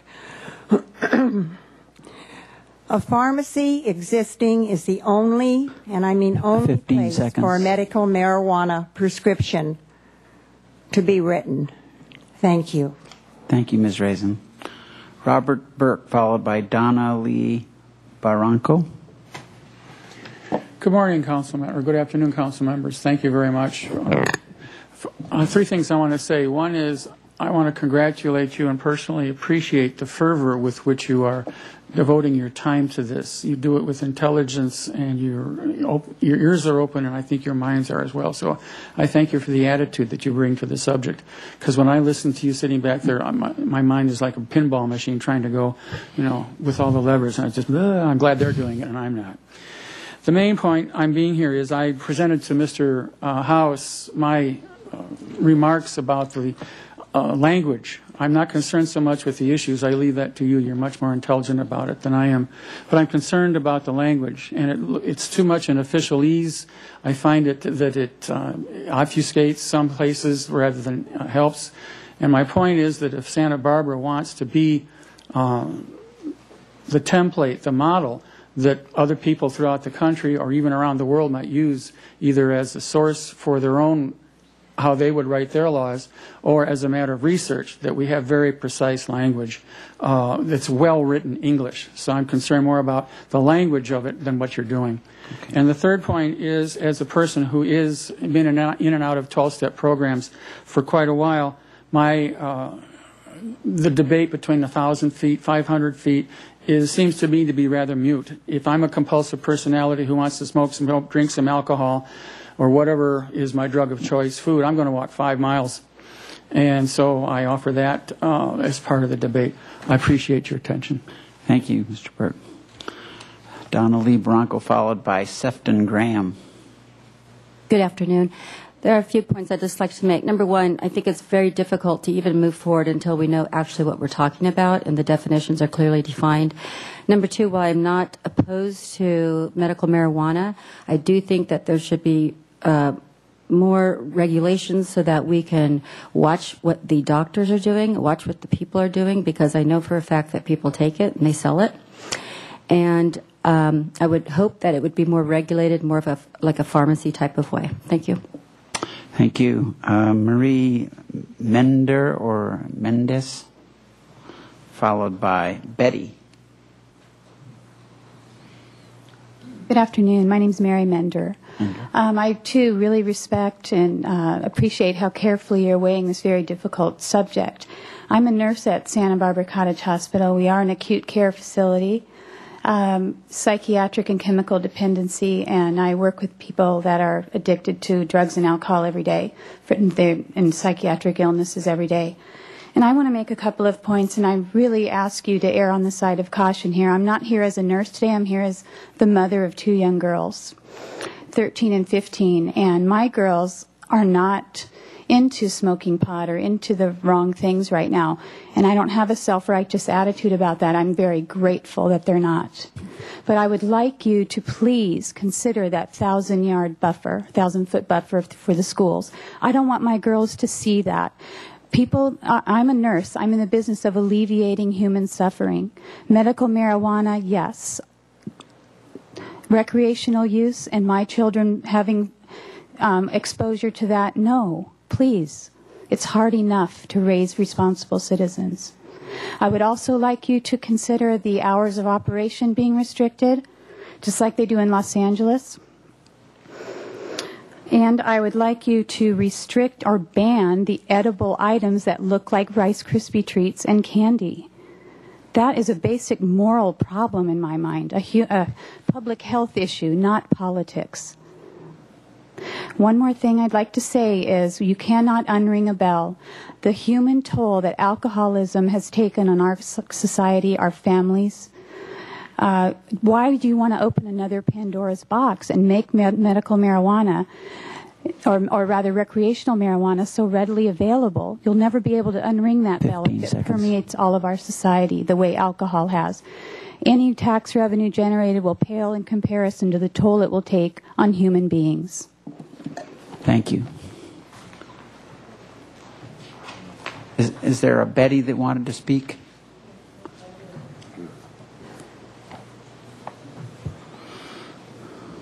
Could you give your last name, please? Oh, Nelson. Nelson, thank you. Council members, you all will go down in the book of record for all your hard work. And I think you're honest, and I think you're doing a hard job. You did mention today there was one place on State Street that was approved. Where is that at? Because usually they just ignore State Street. I don't hear much about that. 3128. Where? 3128. I was referring to the one on Upper State Street in the 3000 block that's been there for 9 or 10 years. That was the one I was referring to. Okay. And that's just what I wanted to say. Thank you very much. So is there anybody else who wishes to speak at this point? Come on up and please hand in a slip after you're done. Oh, I did. Septon Graham, green light. Oh, I think okay. I just anyway, I just wanted to point out that we are a collective. We have incorporated with the Secretary of State. We're not a babysitter collective, but we are a corporation. So if a corporation is defined, a collective can also be a corporation. A collective can also be a cooperative. These are legitimized, they are recognized by the Secretary of State. So if anyone has a question about that, I'd be happy to answer it. And just while I'm up here, I wanted to mention that we seem to have been written out of the ordinance again. And Councilmember Grant House, I remember you mentioning attrition in the last meeting, and it doesn't seem to be reflected in the new draft. I think it also affects Milpas, 500 Milpas. They're one block out of the zone now. So 631 Olive, 500 Milpas. Thank you. Thank you. Anybody else wish to speak at this point? Okay, come on up, please. Hand in a slip if you haven't already.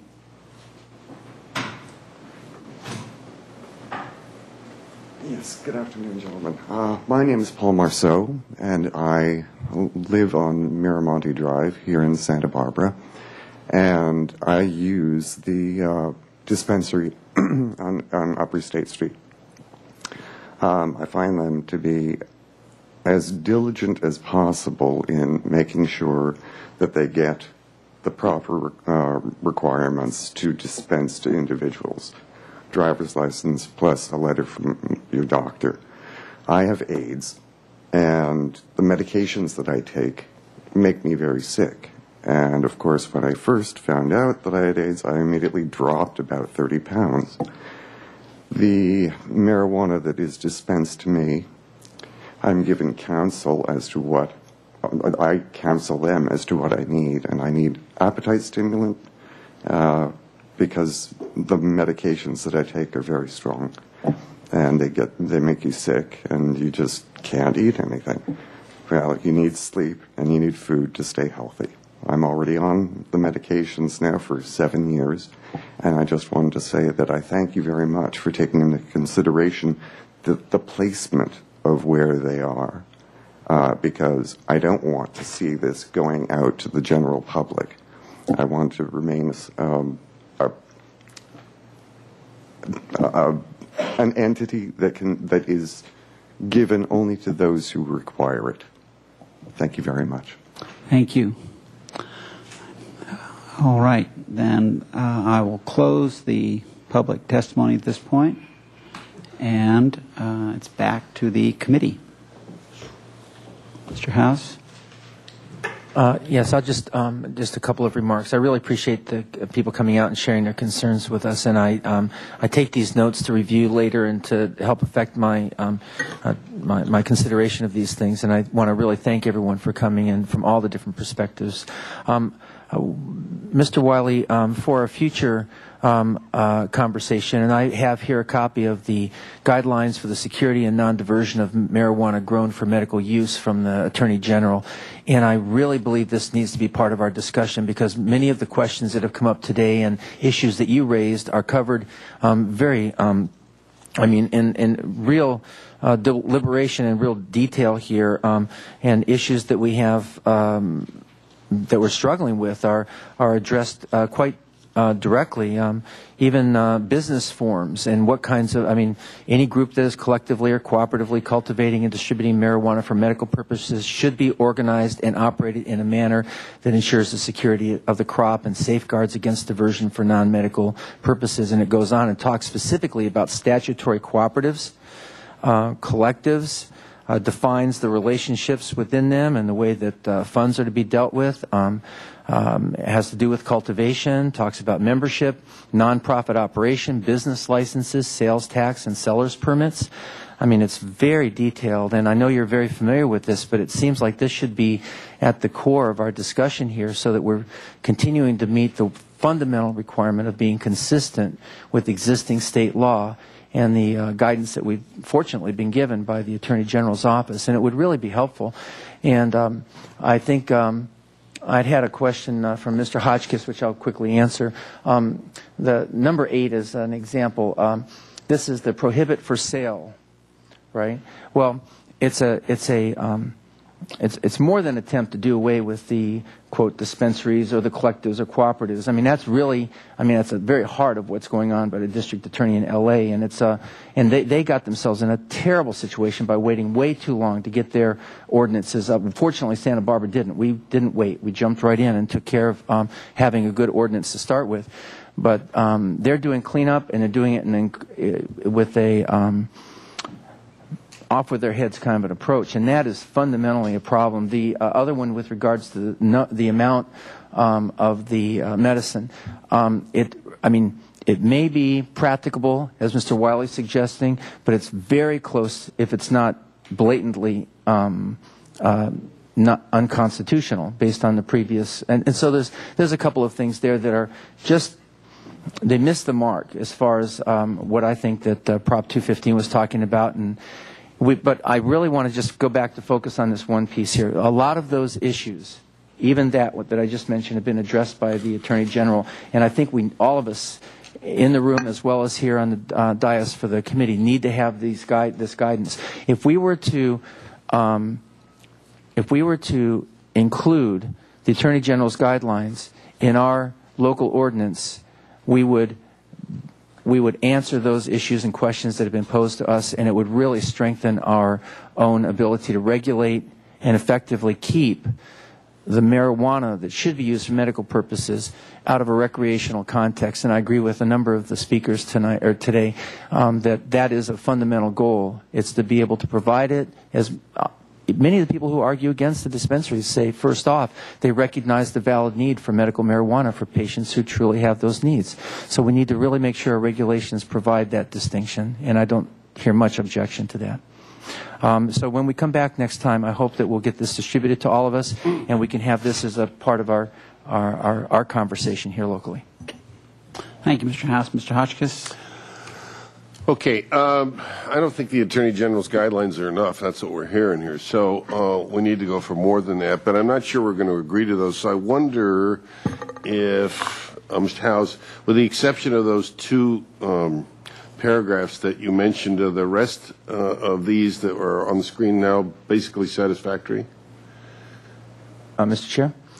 We in our existing regulation and in our adapted one, the new one that we have, we've covered most of that territory, but in language that is fairly comprehensible here locally. So we've got most of that covered, and I think that I'm very wary of going with LA even as a model because of how flawed and contentious their implementation of this has been, and how subject to challenge it will be. Whereas what we've got had good guidance from our attorney here in crafting our existing ordinance, and it has gotten us where we are not putting ourselves in harm's way in terms of challenges. I think it's pretty clean. So I'd like to just stay away from this one, especially that blatant prohibition against using money, if you will, to transfer ownership. I mean, that's already called out as a legitimate as long as you're within the collective or cooperative and that you're meeting your expense needs. And we've already got that in our existing ordinance. So if we need to clarify that and strengthen that, we can do it. So that's my answer to you. I just don't want to go here. This is fraught with danger, and it's set up as a pit of snakes for challenge. Well, Thank you, Mr. House. Mr. Chairman, in response, I don't find it fraught with danger, but since we can't agree on some of these things we're going round and round on, could we agree at least to move this forward with a 500-foot prohibition on all recovery centers as proposed by staff? And that's the 17 major recovery centers. Mr. Hotchkiss, the concern that I would have, again, I get back to the Cottage Hospital, whereas I certainly have the highest regard for Mr. Werfton. I know we have a nurse from Cottage that spoke to that as well. My own feeling is that still that community, again, it is the location where I think controlled substances can be the most responsibly distributed and it's most conveniently. So I'm still tilting in that direction for that particular location on that front. I might put in my couple of cents worth on what we have on the board. I would appreciate looking at this more closely and having more dialogue with Mr. Wiley on this. I'm just my eyes and my head have a hard time getting around that quickly, and so I'd just appreciate a chance to look at that more closely. I'll answer your question, Mr. Hotchkiss. I think that we steered away from a circumference approach, which we had tried to do before, to a block face approach, which really has merit and has been very helpful to us. And it also avoids some of the issues that may come up in the future if new facilities were to be proposed. This really helps our approach that we've taken, and Mr. Kato may want to speak to it, but it has been really helpful to us in organizing and helping anyone who would be making a proposal to know where they could actually make a legitimate proposal and enter into the process. Maybe Mr. Kato would like to comment on that. Mr. Kato? Mr. Chair, quickly, that's exactly what I did for these maps. I took the radius of 500 feet and then translated that into a block face, and those revised block faces are attachment 7 of the staff report. So we've kept that methodology of the block faces, is all I want to say. Mr. Hotchkiss? Thank you, Mr. Chairman. Mr. Kato, we have not even gone over the school thing yet, right? We haven't put that overlay, so we haven't addressed the schools yet, correct or not? Mr. Chair, Councilmember Hotchkiss, my understanding is that the direction that we got from council was 500 feet from schools and parks was what we were going to go with. I haven't changed that at all on these maps, because that's how I understood it through the previous ordinance committee hearings and the council hearings. Okay, so what you put up matches both the schools and recovery facilities. 500 feet from schools, parks, and the 17 recovery facilities. And youth centers and all that stuff? No, just those 3 things. Okay. So we are obviously running out of time. Not being that experienced, and I'm assuming that the ordinance committee does not customarily run past 2 o'clock. This is our time. Okay. And that we are tentatively scheduled for a few weeks, April 13th. Now, I'm feeling like we're going to need further discussion and then drawing up a draft ordinance. I don't think we have material to do that with. Is that consistent, Mr. Wiley, with how you would see this thing moving forward at this point? Lori, is there anything scheduled? Perfect. I think we could do it on the 30th. So in 2 weeks, we could come back and basically take what we've heard today and read today and the additional material that council's given us, discuss that further in 2 weeks. Does that work with Mr. Hotchkiss? Yeah, I'll move to continue this to 2 weeks from now. And I also want to make sure that we do have the Attorney General's guidelines when we come back. I think that's really an important tool. Okay. And so there's a motion for that. We're already Mr. Chair, for an ordinance committee meeting. In 2 Mr. weeks? Chair, okay. Yeah, we have ordinance committee on there are already items scheduled for the 23rd and the 30th. The 6th were closed. There's no councils that I meant. I know the items on the 30th, and if we, yeah. Okay. Okay. So 2 weeks then, we'll just bring this back in 2 weeks for further discussion. And I think we would just continue it so we wouldn't necessarily be taking more public comment. And yeah, we'd hope we'd have a chance to be able to chew on this together. And Mr. Chair, I'm not clear, Mr. House, what you mean by the Attorney General guidelines. You have copies. I just have a copy. I don't know if anybody else does. I want to make sure. We each do. I have not had a meeting where someone in the audience hasn't handed me a copy of the Attorney General's guidelines. So they're out there. Yeah. Okay, then it's a heads up that for me there'll be very important tools as we craft our own ordinance, and I'll just give you that heads up. Thanks. And for me, it's looking at the material that we received from Mr. Wiley today and seeing how that can be folded into what we have. So a motion and second for continuing this discussion in 2 weeks. Second.